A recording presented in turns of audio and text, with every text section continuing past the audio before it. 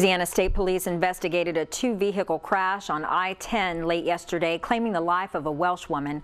The preliminary investigation revealed that a 2006 Mazda was traveling east on I-10 in the left lane, passing a car in the center lane. When the driver, 21-year-old Jermaine Quinn Padham of Jennings, sideswiped the vehicle in the center lane.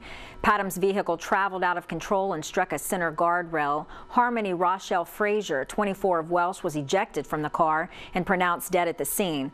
Padham was transported to a local hospital with minor injuries. Neither was wearing a seatbelt. The driver in the center lane was properly restrained and was not injured. Alleged impairment on the part of Padham is suspected, and toxicology samples were obtained from both drivers and will be submitted for analysis. The crash remains under investigation.